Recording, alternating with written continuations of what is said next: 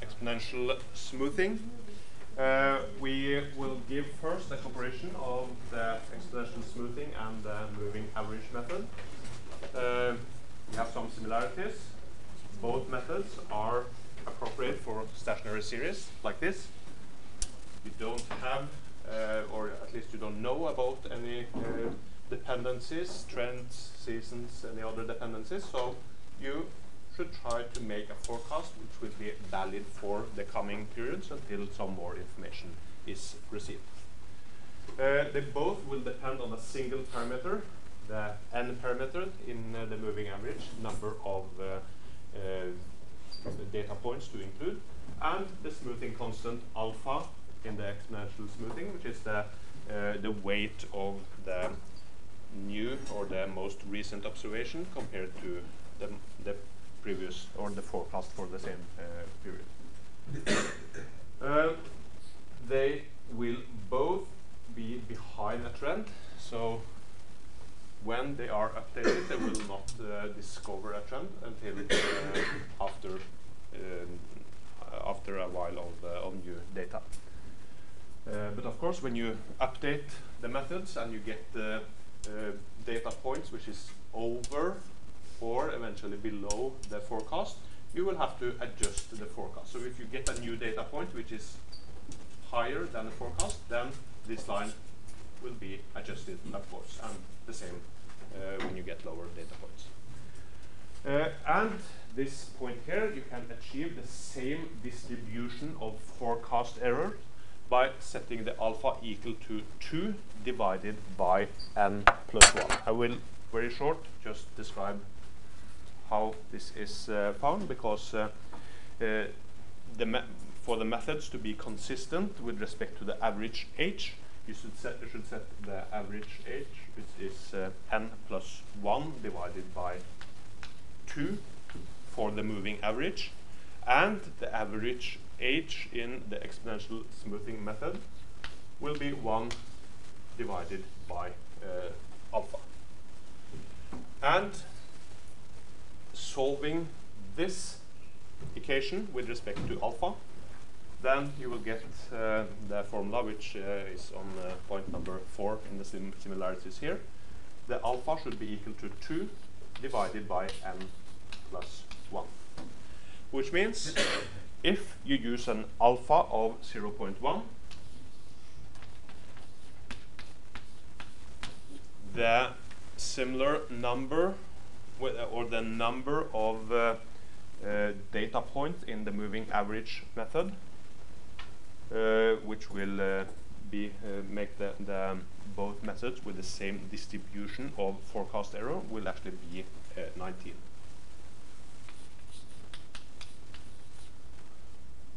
.1 will be 2 divided by 19 plus 1. And similarly, like we used then an n equal to 3 in the moving average method, then alpha would be like 2 divided by 3 plus 1, which is 0.5. This combination here, or this values of the different parameters in the different methods, is the situation where both methods will have the same distribution of forecast errors. But this doesn't mean that they will give exactly the same forecast. The methods are different, they will give different forecast, but when this situation appears, then you can actually compare the methods, because they will have the same distribution of the forecast error. They will be more or less have the same accuracy. Okay, we can also look at the differences, and we talked about that the ES, exponential smoothing, will carry all the past history, but the importance or the weight of the old data points will be smaller and smaller. But they will still be some kind of included in the forecast method. The moving average will then eliminate the bad data or all the data after a certain number of periods. So after a period, and after the end periods, the data point will be eliminated, will not be a part of the base for the forecast. And also difference, the MA, moving average, will require all the n past data points, while the exponential smoothing only requires the last forecast and the last observation. Of course, the last forecast will depend on the previous observation, but when you have this exact number, you can just forget about the basis, or you don't need to store it or have it easy available. So then, exponential smoothing will require the last forecast and the last observation, like in this formula here. Observation and forecast. And then you should be able to get a forecast for the coming period, or the coming periods if you are forecasting for longer time periods into the future.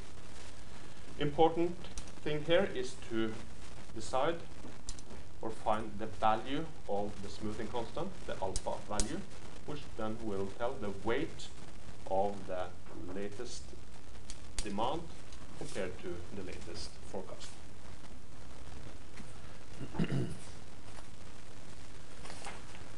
So let's now have a look at, use the same example as we showed for the moving average, and then show how we can use the exponential smoothing methods in this case to make forecast for the coming periods.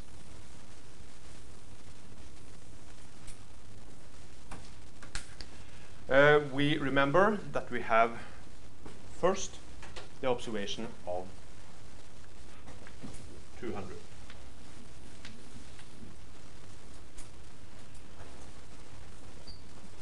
And then it was period number 1.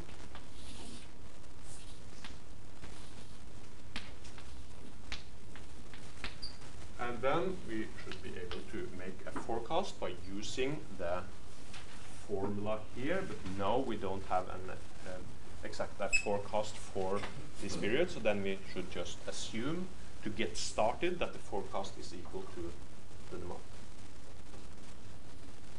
So we need to assume something to get started here, and this is a good way of starting. Assume that the first period, then the forecast is equal to the, and then we should be able to make a new forecast for the next period, and then the F2 forecast for period 2 will, of course, we need to determine the value of the smoothing constant, and in this example, which is taken from the textbook, the alpha value is set to be equal to 0.1.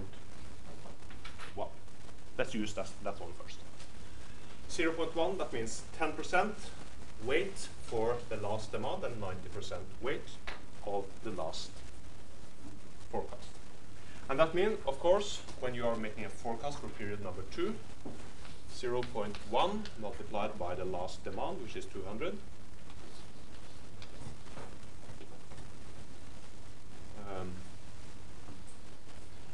And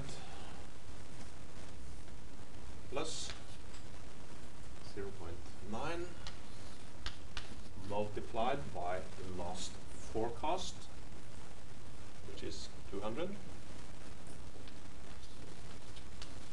And of course, this will also give us a value of 200. So the forecast for period number 2 will also be 200. And if you use this formula here, we should say that the forecast for period 2 is equal to the forecast for period 1, which is 200, minus the smoothing constant alpha multiplied by the difference between the forecast and the demand. But since both are 200, this is equal to 0. So then still we will end up with the same value, forecast of 200. So let's now assume that in period 2 we get the new data, new information, which says that the observation for the demand in period 2 was 250, which is higher than the forecast.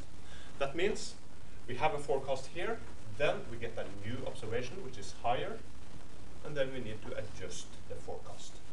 So we will end up somewhere here. Forecast Since the actual demand is higher than the forecast, then the new forecast will be higher than the previous one. But still, you have one single number, which is the forecast for all the coming periods. So the F3 forecast for period 3 will now be 0.1 multiplied by the new demand, 250, plus 0.9 multiplied by the previous forecast, 200, and this will give us a value of 205. So forecast for period 3, 205. So this was the forecast when alpha is equal to 0.1. But we can also look at another situation when we have a higher smoothing constant.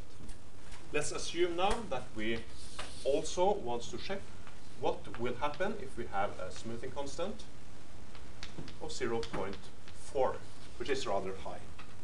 This means that the weight of the previous demand will be much higher than in the situation where the smoothing constant is only 0.1.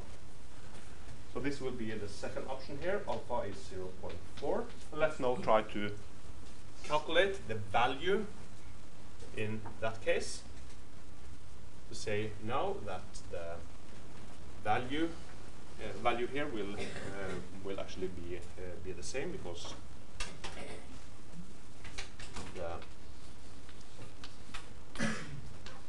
will be no difference since the forecast and the demand is the same. But when we are calculating the forecast for period 3, we will actually get a different value when using alpha equal to 0.4 instead of 0.1. So let's now here assume that alpha is 0.4. We get the forecast for period 3 will now be 0.4 multiplied by the new demand, the new data value, which is 250, plus 1 minus 0.4, 1 minus alpha, that will now be 0.6, multiplied by the previous forecast, which was 200. And this will now give us a much higher forecast. It will give us the value of 220. So here we can see that the very high demand in period number 2 will of course affect the forecast for period number 3 by calculating or estimating a higher value of the demand in that period. But when you are using a high smoothing constant, a high value of alpha, then of course the weight of 250, the very high demand in this period, will then affect the forecast much more. So here 205 versus 220, which is where the reason is the difference between the possible or the smoothing constant here, 0.1 or 0.4. Okay, let's now assume that we get the new data point, 175, which was the value in period 3. And now we can see that here we get a value which is lower than the forecast, and that means that the value of the forecast will have to be adjusted down again.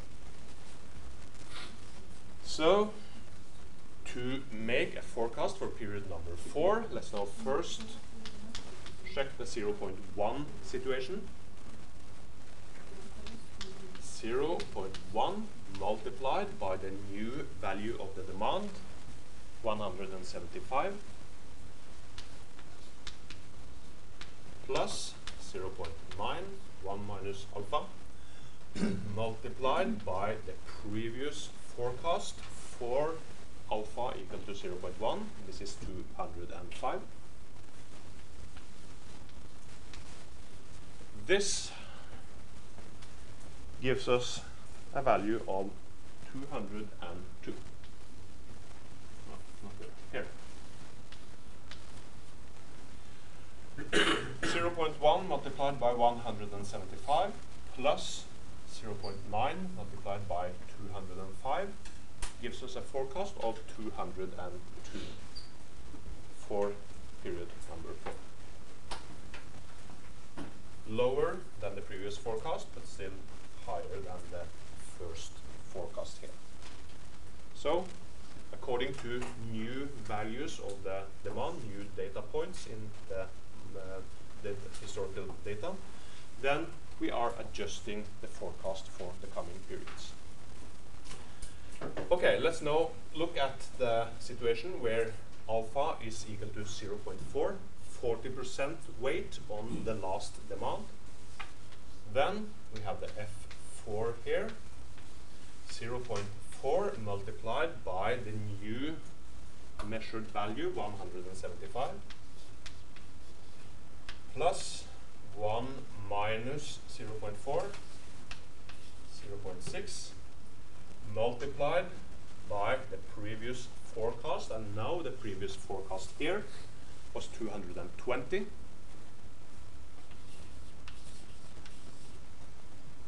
And the result here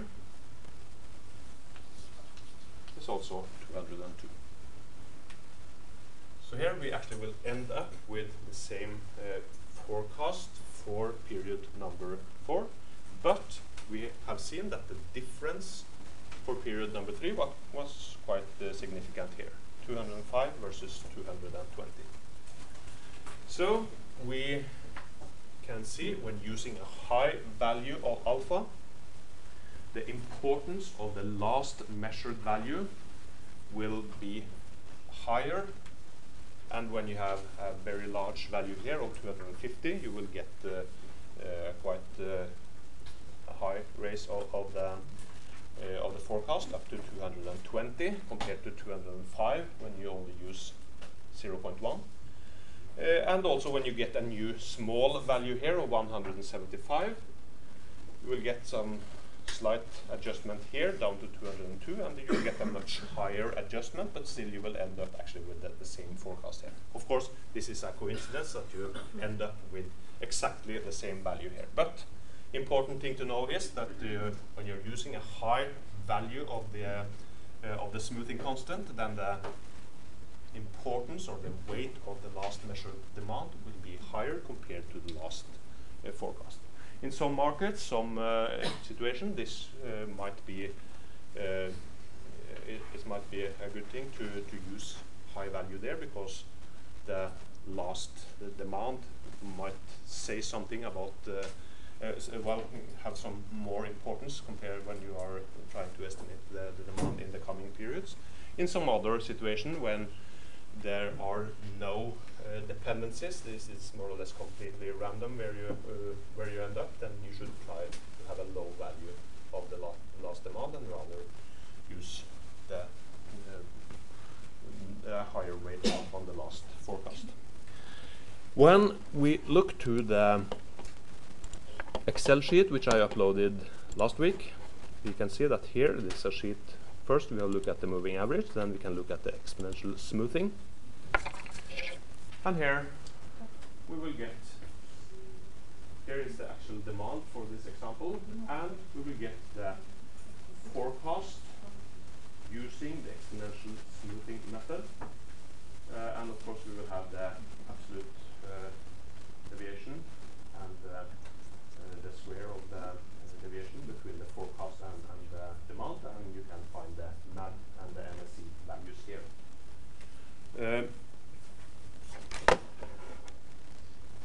Here we have the formula coded in Excel for exponential smoothing, and we can see that this cell C15 is the alpha value here, in this case 0.1, multiplied by B3, which is the demand, or the new demand, and then 1 minus the alpha value multiplied by D3, which is the previous forecast, which is made as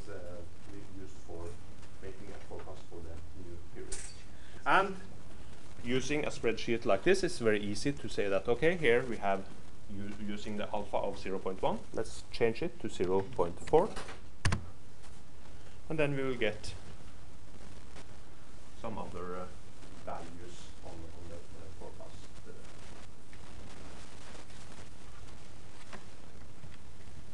Yeah, you can see here using 0.1 we will have a rather stable forecast here. The yellow line, it will not change very much from one period to the other, but using a larger value, that's 0.5, which is quite high, then we can see that the actual forecast, which will follow the previous demand in a much higher degree. So here you have an increase from this period to this period, and then in the next period you will increase with the forecast. And then you will go down, and then the yellow line will follow the blue line one period later, to a much higher degree when you have a large alpha compared to when you have a small alpha. If you have 1, then of course you can see that the forecast will be exactly the same as in the previous period. This spreadsheet was uploaded in Fronter last week, so you can study it. And of course, it's very easy to, when you have a spreadsheet like this, it's very easy to check and compare different values of the smoothing constant in this case. Okay, I will now start solving one of the problems from the textbook, and you should of course well, try to finish it by yourself. I will also upload a small solution to it, at least some the values of the solution, but to be able to use this method, like most courses, when you are dealing with formulas, you should try to use them yourself, try to calculate yourself, find out, is this correct? Am I able to use these formulas and get the correct answers? Because these types of formulas are typically questions that you will get on an exam, for example, and also later when you come out in the real world and starting to work, then you should be able to calculate and use these formulas by yourself. Let's now start looking at the page 73 in the textbook, problem 2.24.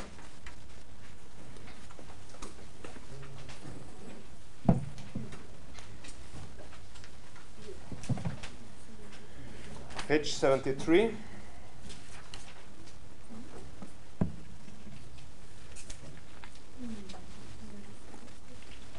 And here we have we are observing weekly sales of a ball pen hammer at the Tone hardware store over an 8-week period, and we can see that we have 8 data points, 8 number of sales for the weeks: 14, 9, 30, 22, 34, 12, 19, and 23. And here on problem A, we should use the moving average to forecast the sales, determine the 1 step ahead forecast for week 4 to 8 when using a number of 3 in a 3-week moving average, where the moving average when the n value is equal to 3. Problem B, solve the same problem, but use the exponential smoothing method with an alpha constant, value of alpha equal to 0.15. Find the exponential smoothing forecast for weeks 4 through 8. And to get started, as you remember, we need to start. Here we just assume that the forecast was the same as the demand. Now, in this case, we said we will assume that the forecast for week 4 is the same as found by using the 3-week moving average method from part A.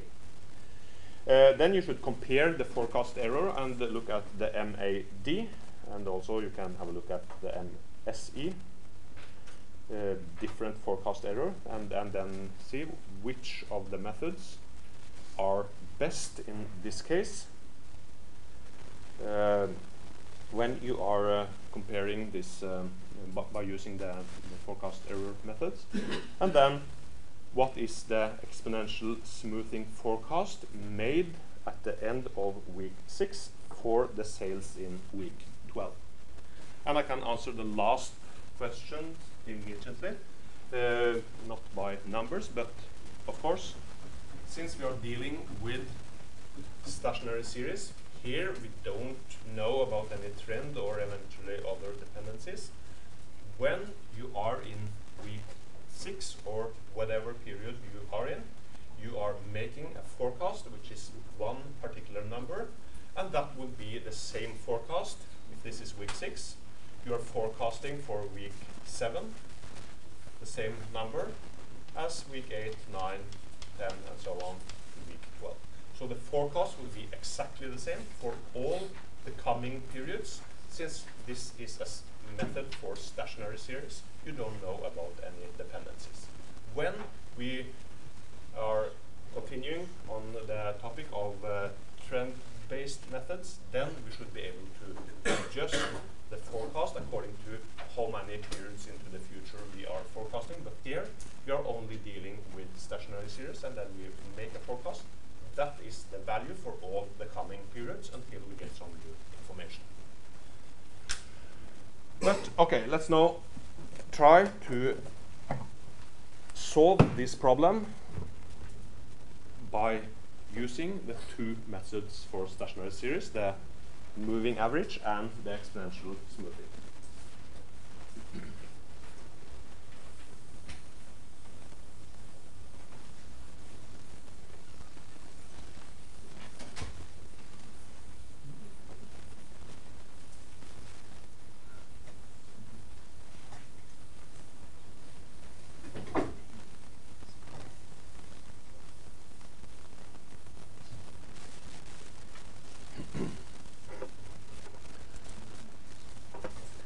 And we will now use the first 3 data observation as the basis for the method. So let's now assume that we have week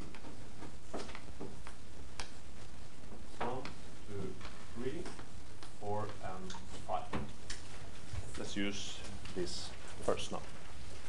And the 3 first are used as the basis. And we have the actual demand. Period 1 is 14. Period 2 is 9. And period 3 is 30. Let's now use this information to find a forecast for period number 4 by using the moving average. And A of 3 period moving average. And then, of course, moving average, use the demand for these 3 periods.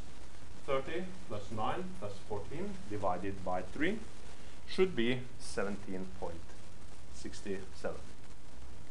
And let's now assume that we can use fractions here. Of course, when you are dealing with the items which cannot be split, then you should round to the closest integer. But here, 17.67 would be the 17.67 is the value, the average of the 3 data points, 30, 9, and 14. Similarly, if we continue here,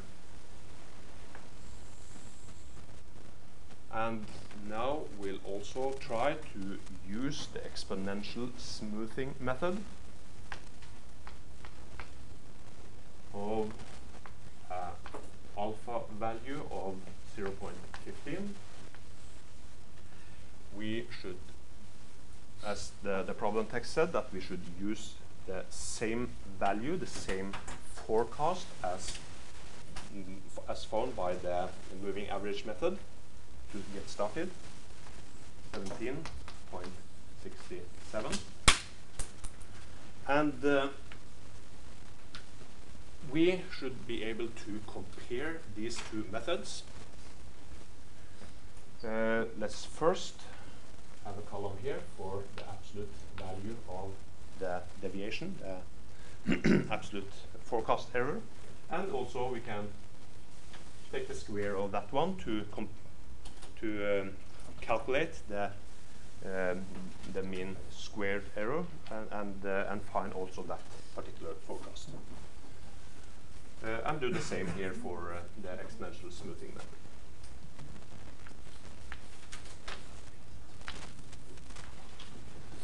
So we have a forecast based on the actual demand for the 3 first weeks in this period. Then let's now see what happens when we get the new data.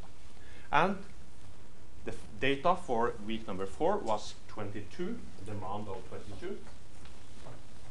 Then the difference between the demand and the forecast, 22 minus 17.67, will be 4.33.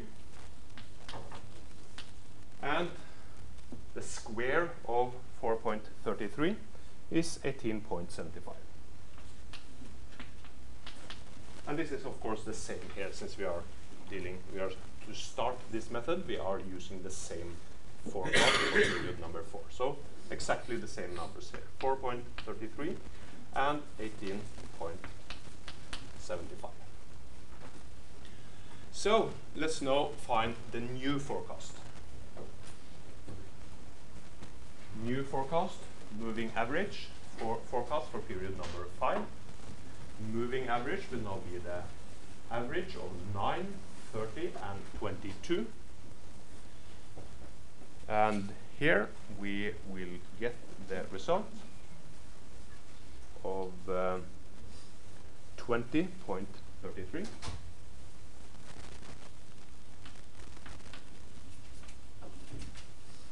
Now we will get a different forecast by using the exponential smoothing method. So let's try to calculate the forecast for period 5, which now will be the alpha 0.15 multiplied by the last demand 22 plus 1 minus alpha 0.85 and multiplied by the last forecast, which was 17.67. And then here we will end up with a forecast which is 18.32.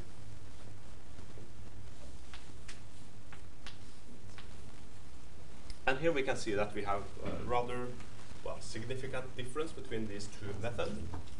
The data point of 14 is just excluded from the set in the moving average method, and we are including the new data point of 22 with the same weight as the previous demands. In the exponential smoothing method, we are using the smoothing constant of 0.15, which now is multiplied by the new measured value, and the remaining part, or the remaining weight, 85%, will be multiplied by the forecast, the latest forecast. So let's continue one more time and say that we get the new data for period number 5, which is 34.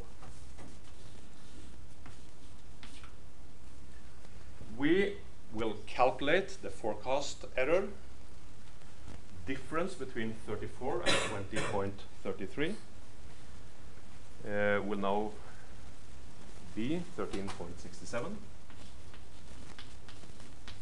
The square of 13.67 was, let's see, 186.87. Here we have a rather large deviation between the actual demand and the forecast, and we get a very high value of the square of the deviation. This is the difference between these two methods, that such high deviation will have a much higher weight than the small deviations like we saw here for period number 4, for example. Similar, here we have an even smaller forecast by using the exponential smoothing method, and then with this high demand of 34, we will get an deviation of 15.68, and the square of 15.68 will be 245.87.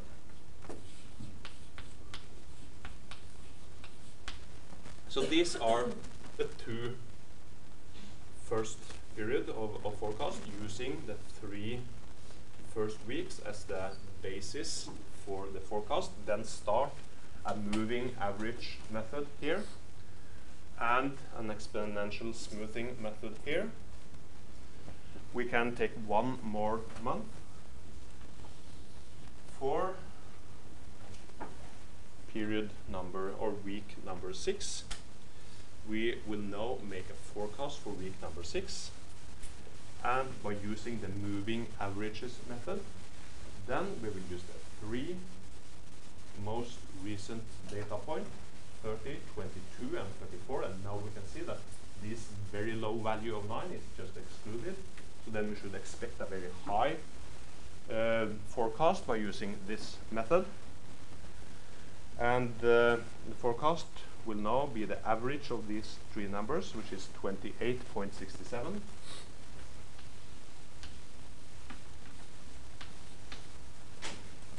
By looking at the exponential smoothing method, we will use the F6, the forecast for period number 6, 15% smoothing constant, multiplied by the new measured value, the new data point, 34,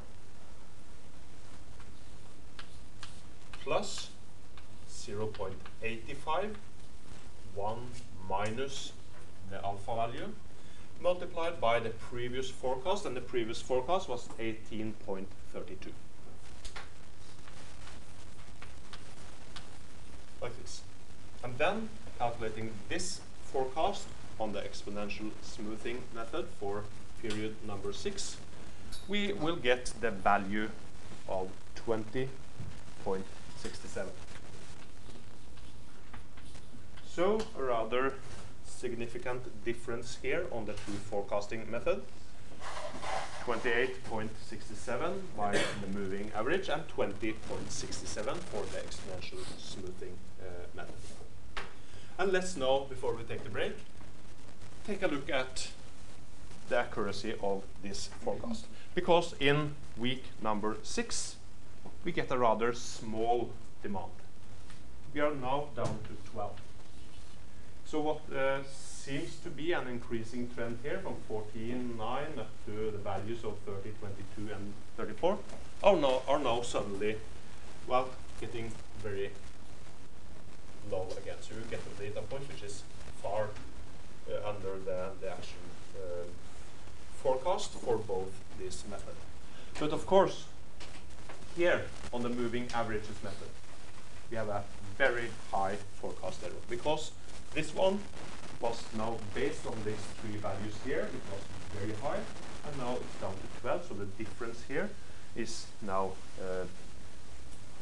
it is 16.67. The difference between 28.67 and 12, and the square of that will be 277.89.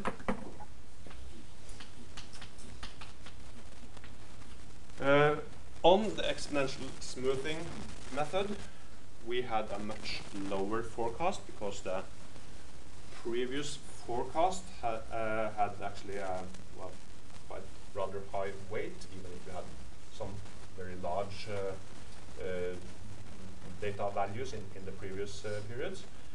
So now here we will only get a forecast error of 20.67 minus 12, which is only 8.67, much lower than this value for the moving average method. and 8.67 to the power of 2 will be 75.70, which is much lower, of course, than this number, the square of 16.67. And so we can continue. Next data point in period number 7 will be in 19. And then use the same strategy, use the, well, of course, we should make the forecast first.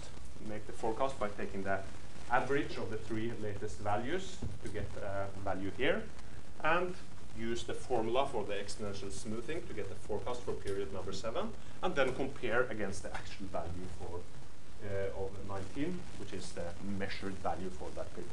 And do the same for period number 8. And eventually you will then find that in this case, both the MAD and the MAE, the measures of the forecast error are lower by using the exponential smoothing method than when using the moving averages method. This doesn't really mean that exponential smoothing is a better method than moving average in all cases, but at least in our example, it seems that this exponential smoothing method is giving a more accurate forecast than the moving averages method.